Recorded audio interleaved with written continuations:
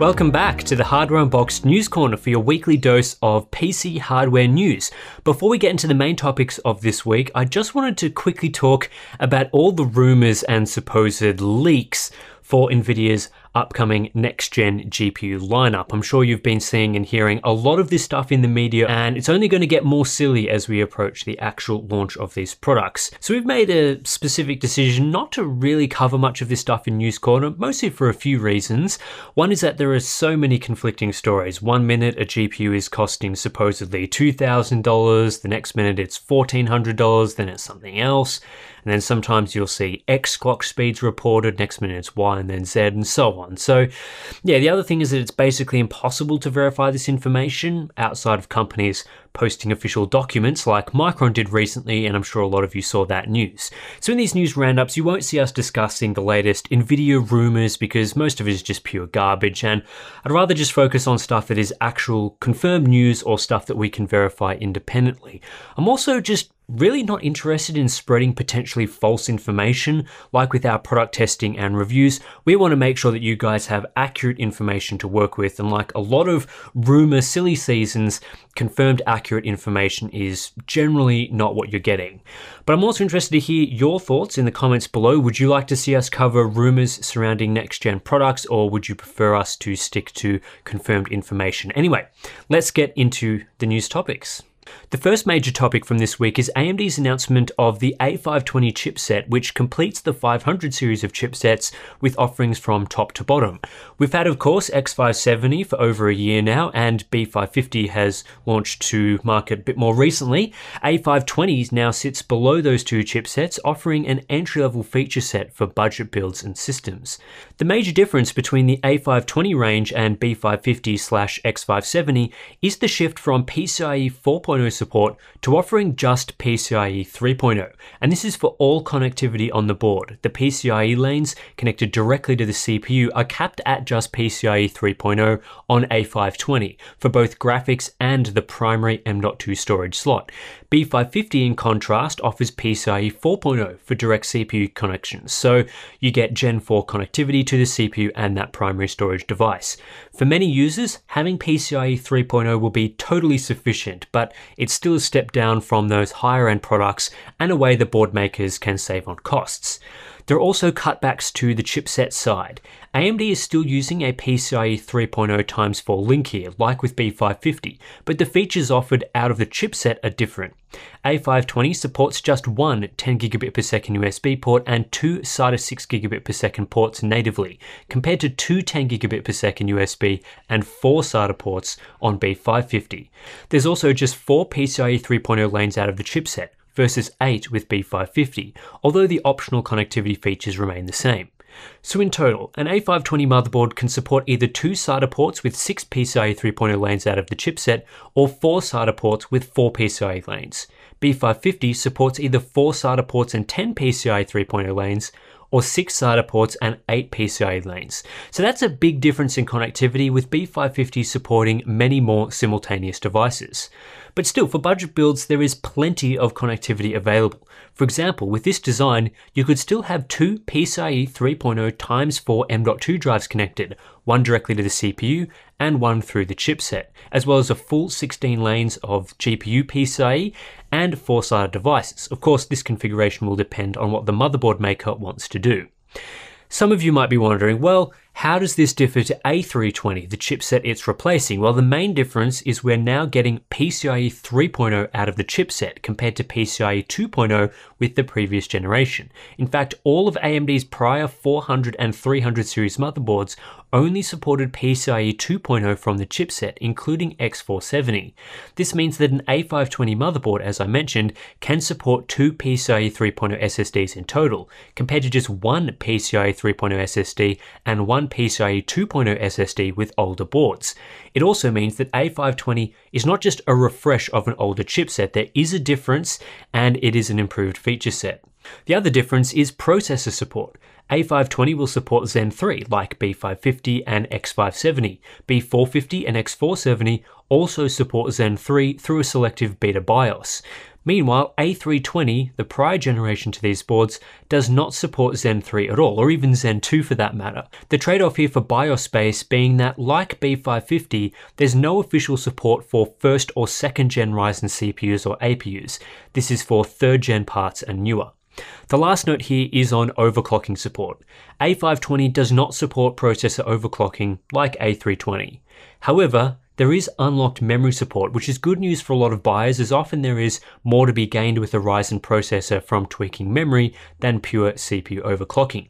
A520 boards are now available through various retailers, most of which are micro ATX and priced between $60 and $80 US, although the best boards will be a bit more expensive. This essentially puts A520 around the mark of entry-level B450 boards, sometimes a bit cheaper. Next story is another product that's now available. It's the Intel Core i9-10850K, a new entry into Intel's Comet Lake lineup that we talked about a few weeks ago. The launch of this part was a little strange as Intel just kind of snuck it out onto the market, but the news today is that you can buy one now from retailers like Newegg for $500 US. This makes it a little bit cheaper than Intel's other Core i9 parts. The i9-10900KF and i9-10900K both typically retail for around $530, so the 10850K is 6% cheaper. This doesn't really shift the value equation significantly. In fact, if anything, the big selling point to the 10850K is that it's actually in stock right now, unlike Intel's higher end parts. And for most buyers interested in a 10900K, the 10850K will likely do the job just fine. The only difference is 100 MHz lower clock speeds, so 3.6 GHz base and 5.2 GHz thermal velocity boost versus 3.7, 5.3 GHz with the 10900K. You're still getting 10 cores and 20 threads and 20 megabytes of L3 cache, plus a functioning iGPU. It's also unlocked, so there is a chance that you could just overclock it up to the level of a 10900K. Why release this part at all? Well, we don't know for sure, but if I had to guess, Intel are probably producing a number of 10900K type CPUs that can hit the frequency requirements of a 10850K bin, but aren't quite good enough for the 10900K parts. 5.3 GHz is a very high clock speed to hit, and not all parts can do that. So rather than throwing those away or selling them as something like a 10900, Intel releasing a 10850K allows them to still sell those CPUs for $500 and possibly improve the stock situation at the same time. Intel this week also officially announced their KA series processors, which are exactly the same as their existing parts, but with Marvel's Avengers special edition packaging. Intel calls this collector's edition packaging, which I think is a very generous way to describe it, but yeah, Avengers edition CPUs are now a thing. That said, no pricing or availability was announced.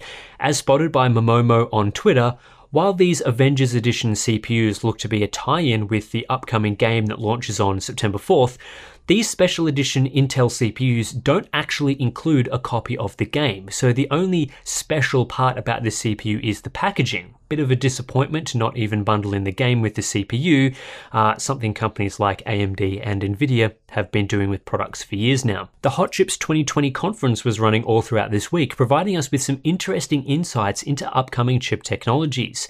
As usual, for any deep insights into all the stuff happening during the show, I'd recommend checking out AnandTech's coverage. They have about 1 million live blogs on the event, but there are a few interesting things I wanted to pick out and discuss. The main one is the Xbox Series X SoC, which as we know is an AMD APU with 8 Zen 2 CPU cores and a massive GPU based on next generation RDNA technology.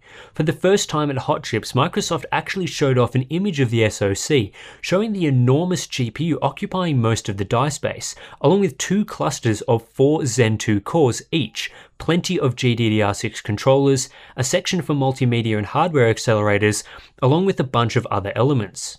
The full chip here is 360.4 square millimeters and packs 15.3 billion transistors, with the GPU appearing to use about half that die.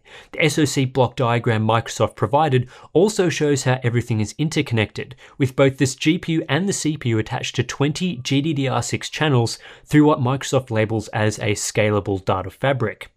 As for process node, Microsoft and AMD are using TSMC's N7E or 7nm enhanced node. Microsoft lists the die as being more expensive than that used in the Xbox One X, although at a guess I'd say that's a launch pricing comparison.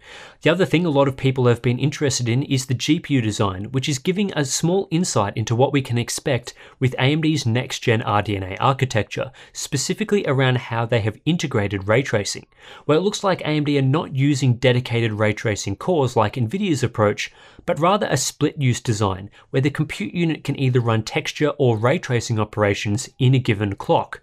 It's really hard to make any further comments on this design without knowing how it performs, but it looks to be optimized for die space and cost, which are of course big considerations with the console. Microsoft did comment on ray tracing performance, saying the Xbox Series X is capable of 380 billion ray box calculations per second peak and 95 billion ray triangle calculations per second peak.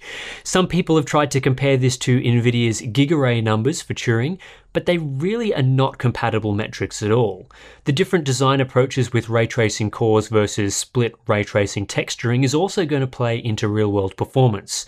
Microsoft does say this design approach for ray tracing is to allow for hybrid rendering, traditional shading plus ray tracing like we've seen with current PC games, rather than a complete replacement, so that should be setting the performance expectations for RT on the Series X. There's a few other interesting notes in here as well, like HDMI 2.1 support, AVC and HEVC encoding and decoding. Will be interesting to see how many of these things transition over to AMD's RDNA 2 GPUs and what is specific to the Series X design. We'll just have to wait and see on that one.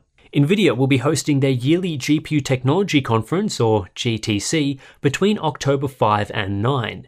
At the start of the conference, CEO Jensen Huang will appear in a recorded keynote address at 6 AM Pacific time on Monday, the 5th of October. The rest of the show will feature online sessions, both presentations and Q&A events, with a variety of programming so people in all regions can attend. This is mostly a developer-focused event with lots of talk on Nvidia's key areas like graphics, AI, deep learning, autonomous machines, and all that sort of stuff, so don't expect big GPU announcements or anything like that, especially as Nvidia are running a separate event in early September for that, but still, there could be some interesting announcements to come out of GTC. And final topic for this week, according to DRAM Exchange, demand for NAND is set to weaken significantly starting from the third quarter of 2020. While the research firm says that SSDs have experienced a relatively smaller drop because there is still decent demand for these products, NAND flash wafers have suffered a noticeably larger decrease. This is due to an oversupply of NAND. Companies accumulated NAND inventory during the pandemic just in case there was some sort of issue with NAND supply, and with this excessive inventory continuing through this quarter, we're now in an oversupply situation. This has been compounded by weaker demand in some markets. DRAM Exchange predict this will lead to a 5 to 10% drop in NAND pricing this quarter, with a 10 to 15% drop in the fourth quarter of 2020. While it's not guaranteed to happen, this should lead to a fall in SSD prices over the rest of the year, which is good news for those wanting to build a PC using next generation parts towards the end of 2020. We'll see how this one plays out. That's it for this week's News Corner. As always, you can subscribe to get this segment in your inbox every week. We also have our Patreon page if you're interested in supporting the channel. You'll get access to our Discord chat, monthly live streams, behind the scenes videos. In fact, there was a new behind the scenes video just published recently on our Patreon page, so be sure to check that out. Thanks for watching. That's it. I'll catch you in the next one.